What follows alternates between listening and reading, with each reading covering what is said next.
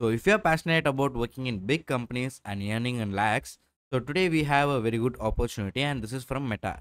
So they are hiring for design verification engineer and the job location will be Bangalore. So they have given a short description of what this team does and everything. So this Infra Silicon team at Meta is very responsible for designing and building an in-house hardware where it will help in accelerating the application specific integrated circuit, and this will enhance the Meta's computing proficiency with superior capacity and efficiency at low power and cost.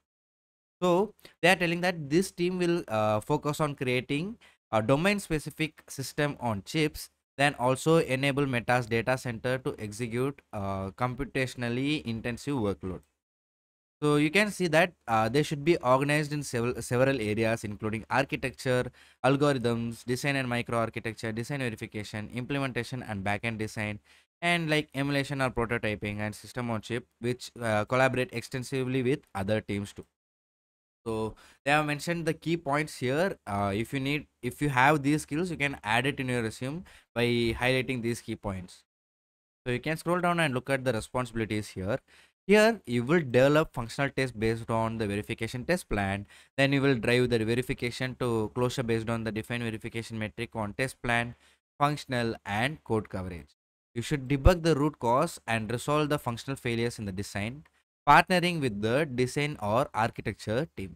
You will collaborate with the cross-functional teams like design, model, emulation, and silicon validation teams toward ensuring the highest design quality. So let's scroll down and look at the qualification that is required from your end to apply for this role. You should be currently or in the process of obtaining a bachelor's degree in electronics engineering, computer science, or in VLSI. Then you can have done any other degree in this technical field or a equivalent practical experience to join in Meta.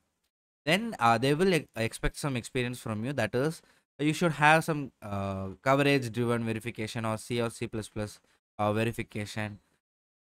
Then you should have experience in verifying a IP block using standard design verification based on techniques. You should have experience in electronic design automation tools and scripting.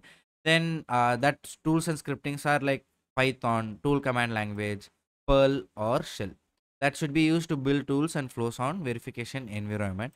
You should have understanding of at least like following areas like computer architecture, central processing unit, graphic processing unit, networking interconnect, fabrics or similar designs. So you can add these keywords in your resume too to boost your ATS score or showing out yourself with these skills before applying. So then here is the preferred qualification. So here is everything is about the experience in something. You should have experience in debugging fails to the line of RTL, closing out the bug fixes using Wordy or equivalent debugs. So the one thing I forgot here is preferred qualification is not mandatory, but if you know those things, you will have some advantages of getting shortlisted for this. So the experience with revision control systems like Mercurial, Git or SVN, experience working with CPU or GPU. So you should currently be in a process of obtaining a master's degree in electronics engineering, computer science or similar technical field. So then you should have experience in development of SystemVerilog, UVM based verification environment from scratch.